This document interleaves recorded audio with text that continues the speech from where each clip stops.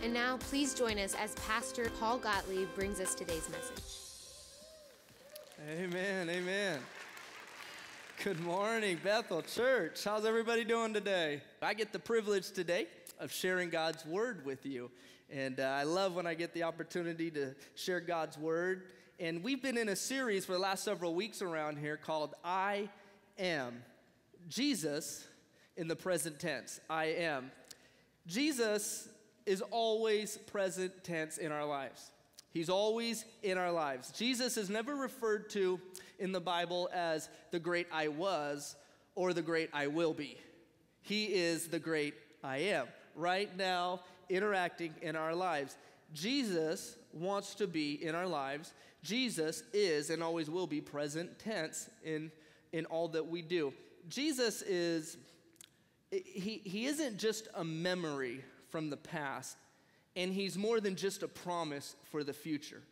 Jesus is right now. Jesus is right here. He is the I am. Jesus, who he was, he will always be. And who he will be, he already is. I'll let you just sit on that on the way home. You can think about it a little bit more. He is. Jesus is. It says in Hebrews 13:8, Jesus Christ is the same yesterday, today, and forever. Isn't that good to know? That what Jesus did in the past and who he was in the past, he will be for us in the future. And what he was in the future and what he was in the past, he is right now for us. He doesn't change. He is. Jesus Christ is the same yesterday, today, and forever. He is the great I am. I am God's one and only Son. I am the one who can save you, Jesus. I am the one who loves you, the one who forgives you. I am Jesus. Who are you? I am. What a great answer to that question. I always think about this when you say, Jesus, who are you? And the response is, I am. Well, I am what? Jesus, I think, would say, I am exactly what I need you to be, right when you need me to be it. I am exactly what you need me to be. He is the great I am. And the great I am is always greater than the great I need. In this life, we need things. Of course, we need life. Jesus says, I am life. In this life, we need peace. Jesus says, I am peace. Sometimes we need a miracle, and Jesus says, I am the miracle that you need. I need money. Jesus says, I am the provision. I am right now what you need me to be. Right when you need me to be it. I am. I am, as we've been learning in the last few weeks, is a complete title for who Jesus is. I am is the full name.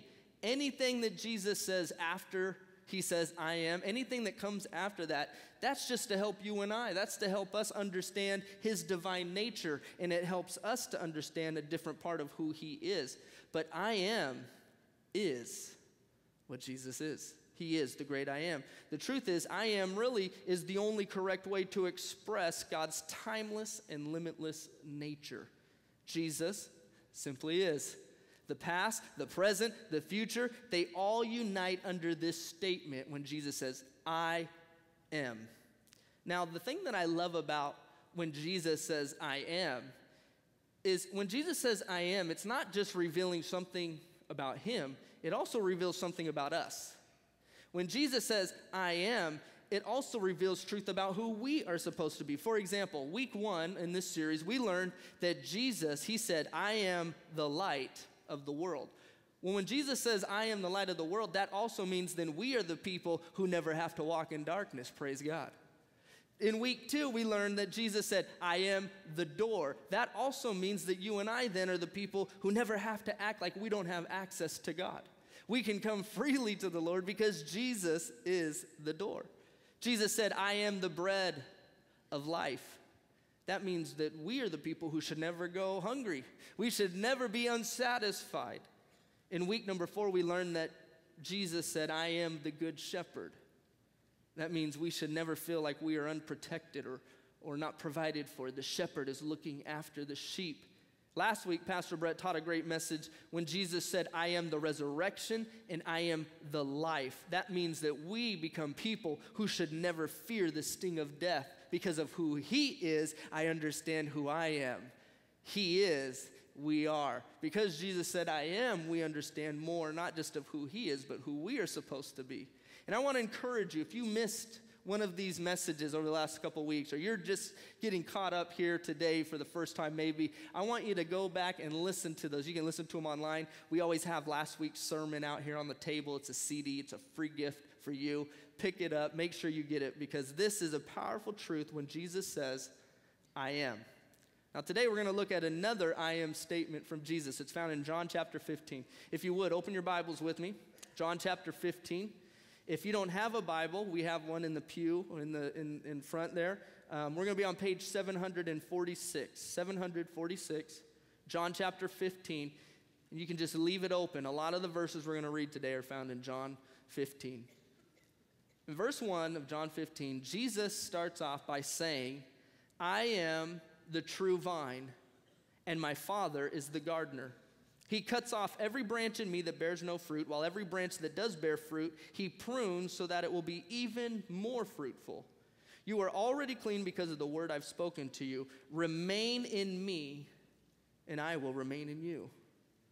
No branch can bear fruit by itself. It must remain in the vine. Neither can you bear fruit unless you remain in me. Verse 5, Jesus says it again. I am the vine. You are the branches. If a man remains in me and I in him, he will bear much fruit. But apart from me, you can do nothing. Once again, we hear Jesus make an amazing I am statement. This statement is going to reveal who he is, but then it also reveals who the Father is and who we are. Did you notice that in this order, as we read this passage of Scripture, Jesus declares who he is and who the Father is before he says who we are?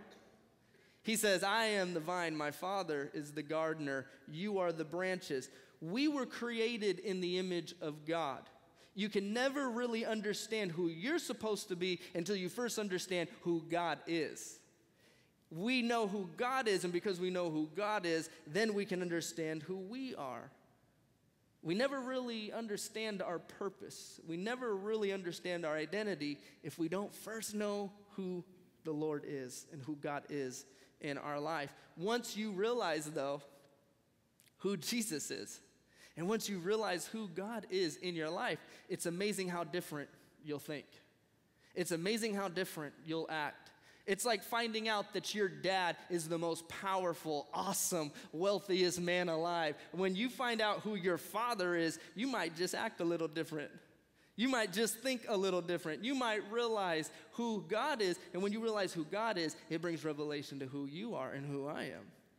God is the gardener, Jesus, the true vine. You are the branches. Jesus said, I am. He is, and you are. I am the vine. And because I've told this to you, you also know who God is, and you know who you're supposed to be. And so I want to talk about that today. Let's look at this for a moment. Let's talk about the power of the vine. Jesus said, I am the true vine. Jesus is the true vine, the truth. He is true. When he says he's true, it means he is genuine. It means he's not false. He's not counterfeit. He is the only one that is true. He is the true. When something is true, it's been tested. You say, when something is true, you know it's been proven.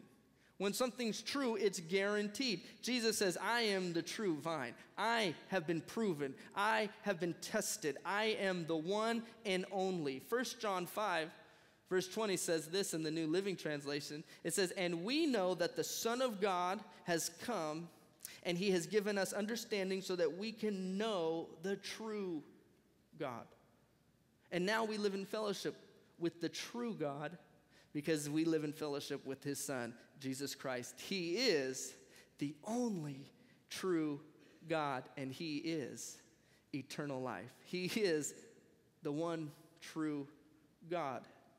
If Jesus is the true vine, that tells me that there must also be false vines, things that are not true, vines that look like they're true, but they're not, things that pretend to be legit, Things that pretend to be the real deal. But when you get close enough to them and you actually look at them, you realize they're not true, they're counterfeit. Have you ever found something in your life that was counterfeit?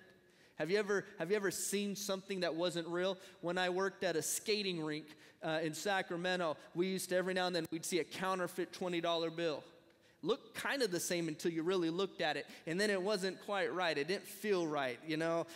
The president's head was on backwards or something. I was like, this is off. This isn't right.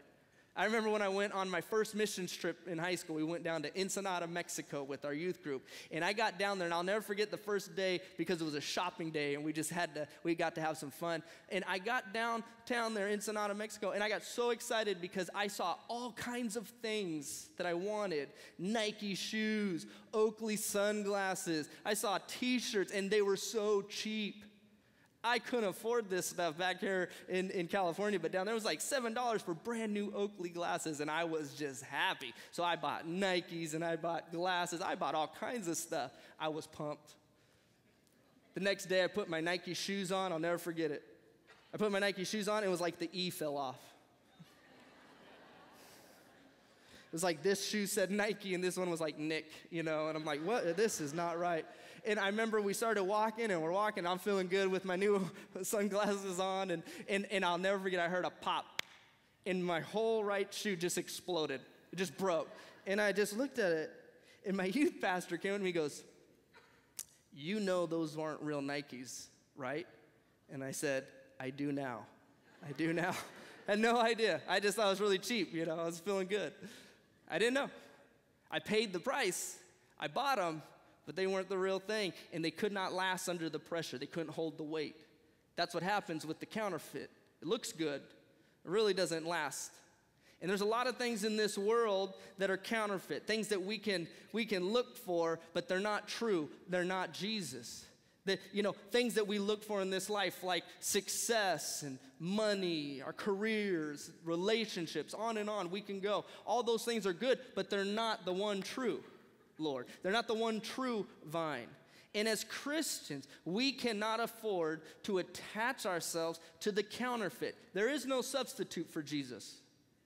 Things that are true always will stand in opposition of things that are false. That's why that Jesus, he says, I am the one true vine. He always opposes the things in our lives that are false. When we embrace things that are not true, Jesus says, they only will lead to death. I am the one true vine. Look at what John 14:6 says. Jesus answered, I am the way and the truth and the life. I am the way. I am the truth. I am the life. You know what that tells me? That life and direction for life can only come from the one who is true. Jesus is the truth. He said, I am the true vine. But not only is Jesus true, but Jesus is the source of life for the branches. The vine is the source. The vine is the source for the branches. It is what provides the life. Jesus is the true vine, and Jesus is the source. John 15, verse 6, it says, if anyone does not remain in me, he's like a branch that is thrown away and withers. Branches wither because there's no life, because they're dying. Such branches are picked up, thrown into the fire, and burned. When you are not attached to the source, when your life is not attached to Jesus, it withers and it dies. When your marriage is not attached to the source, when your career is not attached to the source, it's very hard in this life to produce life when you're not attached to the source of life. The vine is the permanent support that allows growth, that allows life to even exist to the branches. The vine supplies all the nutrients and the water. And the vine, it shoots up and the branches shoot out. But remember, the vine also has roots that go down deep. You know, God works in ways that we can't see. The roots are underneath. And we don't always see what God is doing down underneath. We don't always see what Jesus is doing underneath, but those roots are going and they're providing water and they're providing strength and nutrients and the sunlight, everything the branches need. Jesus says, I am the vine, and without me, you can do nothing.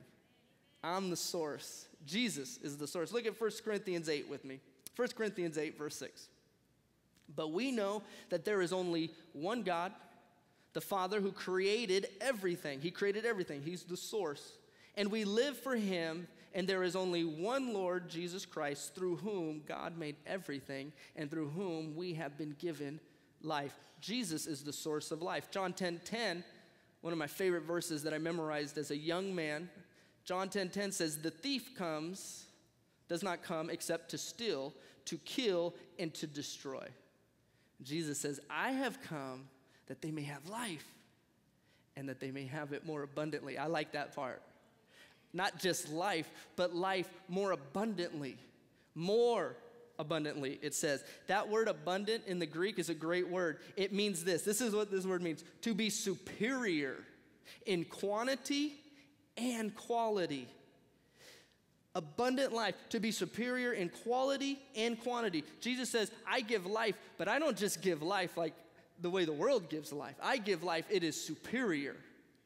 It is better. The life that the Lord gives is so much better than the life anything else gives. Matter of fact, nothing gives life. Jesus is the source of life. It's superior. It also means to have an advantage. There's an advantage when you serve Jesus. It means a necessary abundance. I don't even know how to begin to comprehend that God says, I give abundant life. It's a necessary abundance. You need life, Jesus is the source. You need love, Jesus is the source. I am whatever you need me to be, right when you need me to be it. The thief comes and he wants to steal. I come, I want to give life. John 1, verse 2, it says, he, meaning Jesus, existed in the beginning with God. God created everything through him, and nothing was created except through him. The Word, Jesus, gave life to everything. Another translation says, in him was all life. Jesus is the true vine, and Jesus is the source. He is the life to the branches. Another thing we see about Jesus in this passage of Scripture is that Jesus enables the branches to be fruitful. Jesus is the one that enables the branch to be fruitful. That's the ultimate purpose of the vine, to produce. Look at what it says again in verse 4 and 5. Remain in me, and I will remain in you. No branch can bear fruit by itself. It must remain in the vine. Neither can you bear fruit unless you remain in me. Verse 5, I am the vine, you are the branches. If a man remains in me and I in him, he will bear fruit, much fruit. It says, apart from me, you can do nothing. That's interesting. Apart from me, you can do nothing. It doesn't matter how good you are. It doesn't matter how hard you try. It doesn't matter how smart you become. Apart from Jesus, you can do nothing. It is impossible for your life to produce anything godly apart from Jesus. I think about how frustrating that must be for people who are trying to live life without Jesus, trying to succeed without Jesus, trying to have something fruitful in their life, something healthy, something living, trying to do things, and you're not in Christ. Apart from Christ, you cannot produce anything. Apart from Christ, it is impossible. How frustrating to try to make your marriage work when it's not in Christ. How frustrating it must be to try to raise your kids when you're not in Christ. How frustrating it must be to live every day and you don't have the source, you don't have the life, you don't have Jesus, the one who enables us to produce. In our own strength, it never works. Matthew 19:26 reminds us that with man, this is impossible, but with God, all things are possible. What we cannot do, Jesus, the one true vine, enables us to do. Imagine if you had a fruit tree in your backyard. You got an apple tree, lemon tree, Cut the branch off, throw it on the ground, let it sit there for a while. How much fruit do you think is going to be produced out of it? None. We know that. Because apart from the vine, once it's detached, it cannot produce. And that's how it is with Jesus. He wants to enable us. He wants to give us the strength. Jesus wants to produce godly fruit in your life. He wants you to produce something that lasts beyond you. He wants to enable you to produce freedom and victory. Jesus is saying here in John 15, he's saying, I am true, I am the source, and I will help you produce what you could never produce in your own strength. I am the vine. Now, just as quickly as Jesus says, I am the vine, we see another side of this. He says, my Father is the gardener. Let's talk about the provision of the gardener. The provision of the gardener. Verse 1, Jesus said, I am the true vine, and my Father is the gardener. He cuts off every branch in me that bears no fruit, while every branch that does bear fruit, he prunes, so it will be even more fruitful. Wow, what a great promise from God. I think sometimes people read this and it might almost seem like a scary Bible verse. He cuts, yeah. But think about this. He cuts for purpose. There's a purpose behind it. God is the gardener. The gardener always loves the garden. It's the gardener that planted every seed. It's the gardener that knows every bush, every plant. God is the gardener. It's the gardener that waters the ground and he looks after and he takes care of. What a great promise from Jesus that God is looking down and he's taking care of and he's watching and he's pruning and making sure that our life is healthy and producing. God isn't trying to destroy the life of the garden. He's trying to make it beautiful. What a great thought that if God's doing something in our lives, he's doing it to help us and to make it produce. God is the gardener. The gardener will protect and provide. That's the job of the gardener. God says, that's my responsibility. I'm going to look after you. I'm going to protect you. I'm going to provide for you because I am involved in your life right now. I am present tense. I am looking after you. Jesus is my one and only Son. He's the one true vine. And when you remain in him, you're part of my family. And I will provide and I will protect. God says that's my responsibility, not yours. You know, just as a side note here, it's good to know that God's the one that does the pruning, not you, not me. I'm so thankful that it's not my neighbor that does the pruning. I think sometimes we forget this, that God prunes. He knows exactly what the plant needs, exactly what the branches need. Let God do the pruning. Don't try to help him on that part. God's not trying to destroy the plant. He's perfecting it. Another thing we see with the gardener is that the garden will purge and prune. That is part of it. He will purge the branches. He will prune the branches. There are times where things need to be cut back and cut out of our lives. There are times where things just have to get cut because it's maybe grown unhealthy. My wife and I have lived in a house for 2 years now. We love the backyard at this house where we're at because of the garden in the backyard. It's just beautiful, beautiful situation. Flowers and bushes and trees. As a matter of fact, it kind of creates this natural barrier between us and all of our neighbors. You just go out there and the kids play. It's gorgeous. And our landlord came over a few months ago and she just looked and she goes, oh man, this is really overgrown.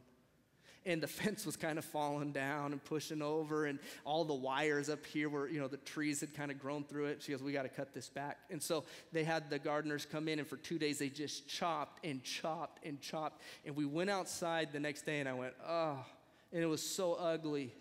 It was so like barren, all the green and the flower, everything was gone. And I could see into all of my neighbors' backyards. I was like, oh, hi, and now it was just, And that was a few months ago.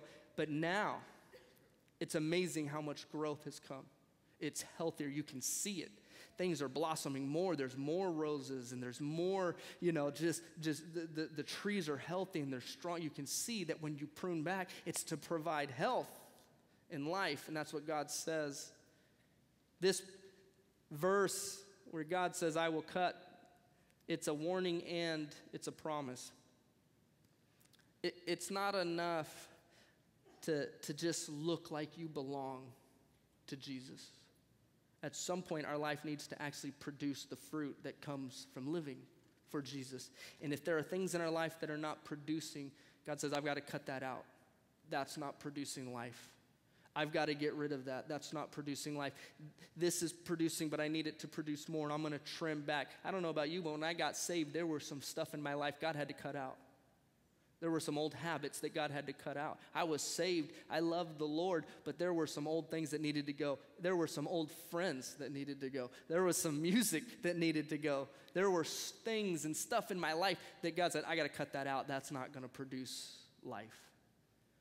God is a good gardener, and he'll cut off anything that does not help produce life. And his desire is to help us stay healthy and strong. Now, we get to the part about us, the branches. I am the true vine. My Father is the gardener.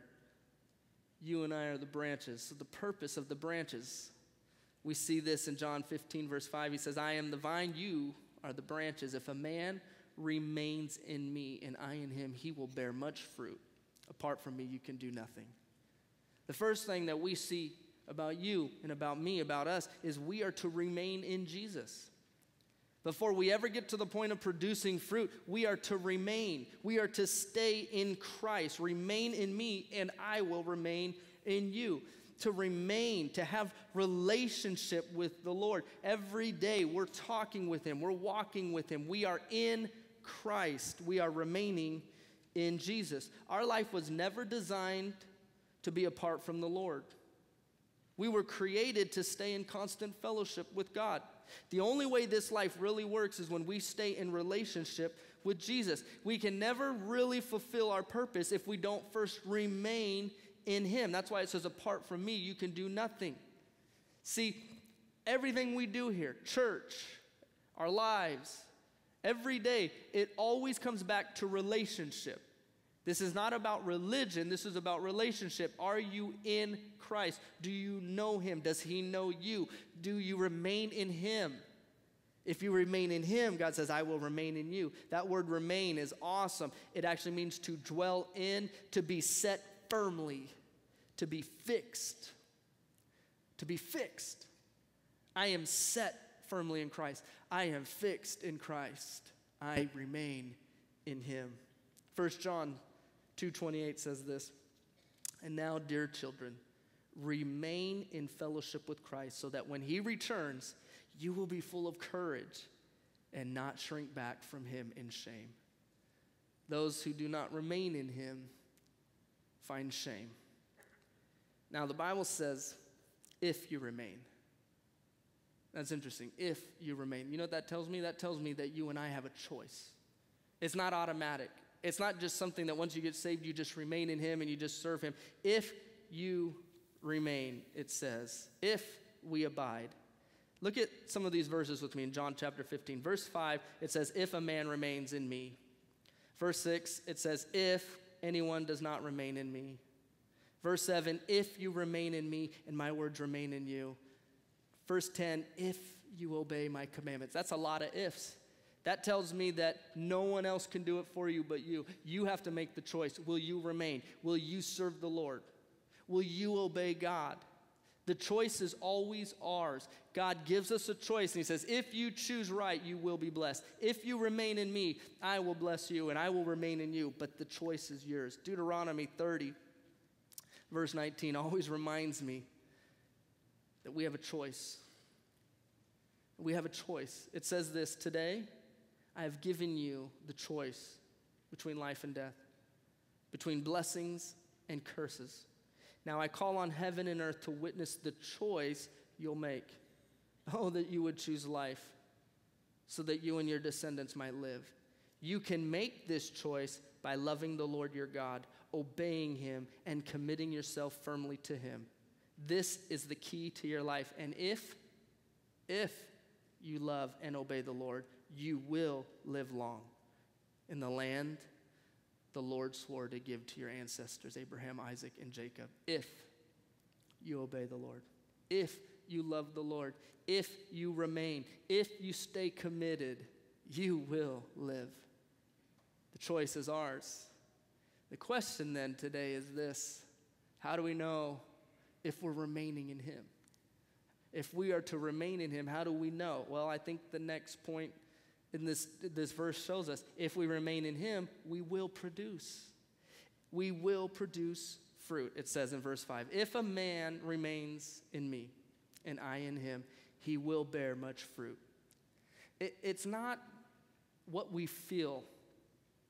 It's what we produce that reveals if we're really in Jesus. Sometimes people come to church and go, oh, I just feel God. And that's great.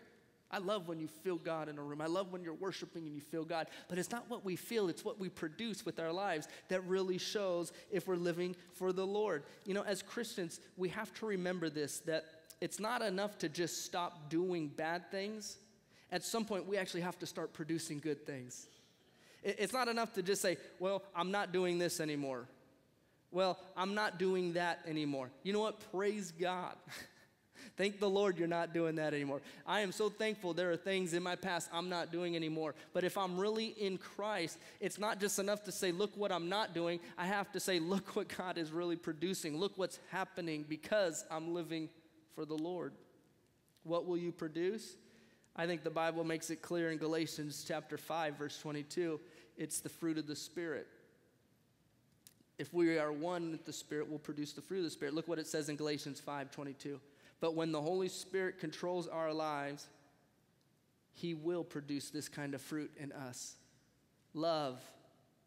How many people want love in their life? Joy, peace, patience, kindness, goodness, faithfulness, gentleness, self-control.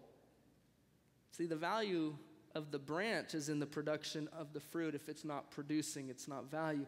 And God says, I want you to produce. I want these things to be in your life, good things, and I'm going to help you. The branch is to produce. Another thing we see is this: the branch is to bring glory to God. When you and I live our lives the way we should live, we will bring glory to God. It says in verse 8, this is to my Father's glory that you bear much fruit. One translation says, this brings great glory to my Father. It's not so we can just say, look what I've done, look what I'm doing, look at what my life is producing. When we live the way we should, when we remain in Christ, when we produce godly fruit in our lives, it brings glory to God. It says that God will be glorified by our lives. I don't know about you, but when I breathe my last breath and I stand before God, I want my life to have brought glory to him. I know none of us are perfect. We're never going to live perfect lives. But I want God to look at me and say, well done, good and faithful servant.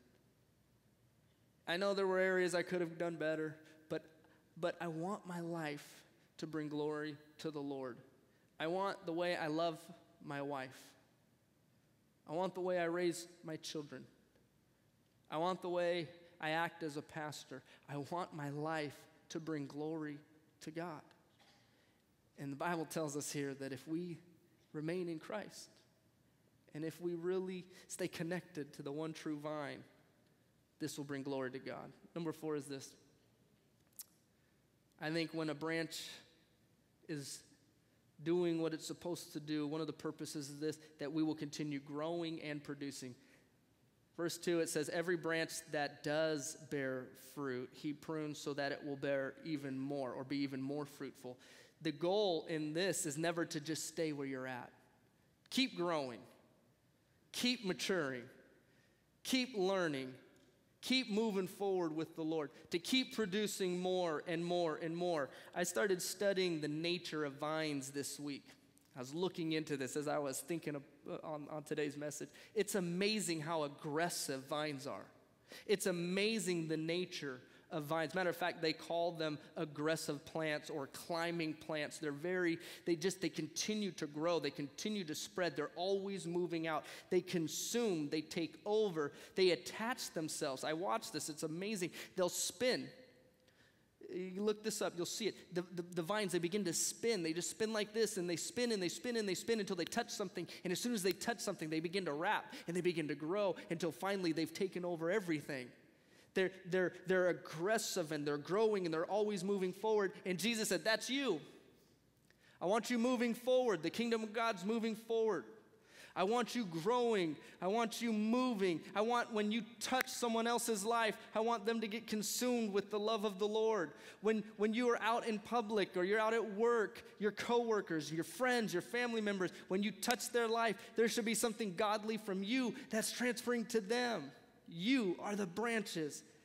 Keep growing, keep producing, keep expanding. Ephesians 4:15 says it this way.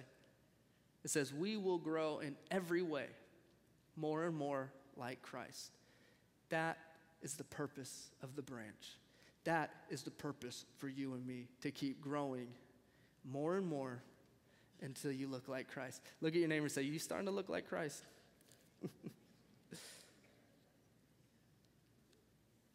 The last thing today is this: the promise of the word. It's the power of the vine, the provision of the gardener, the purpose of the branches, you and I, and the promise of the word. God's word always gives a promise. Whenever you read and it says, if you do this, there's always a promise that if you do, if we obey, then this will happen. Let me read John chapter 15, verse 10 and 11 as we get ready to close. It says, when you obey my commandments, you remain in my love, just as I obey my Father's commandments and remain in his love. Verse 11, I have told you these things so that you will be filled with my joy.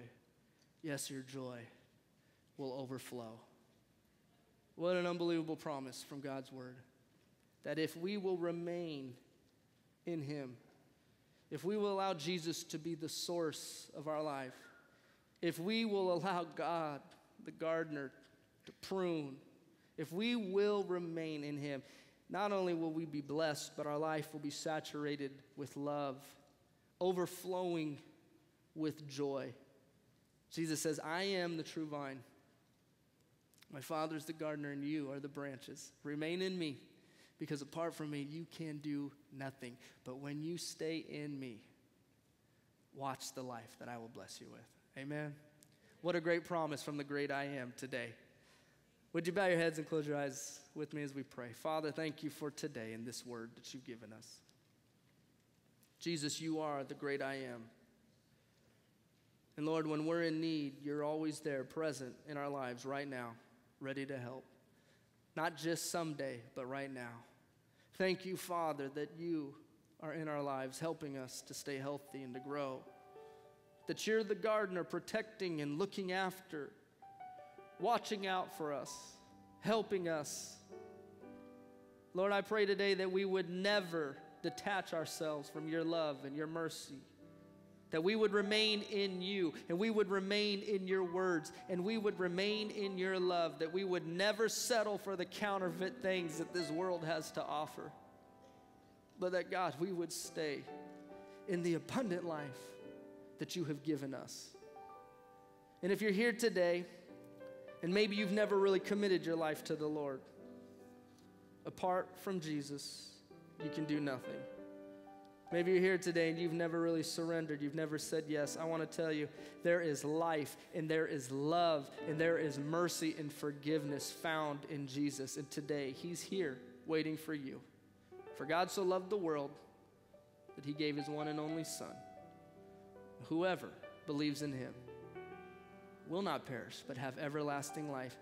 If you want life today, maybe you've walked away from the Lord and you know you need to come back.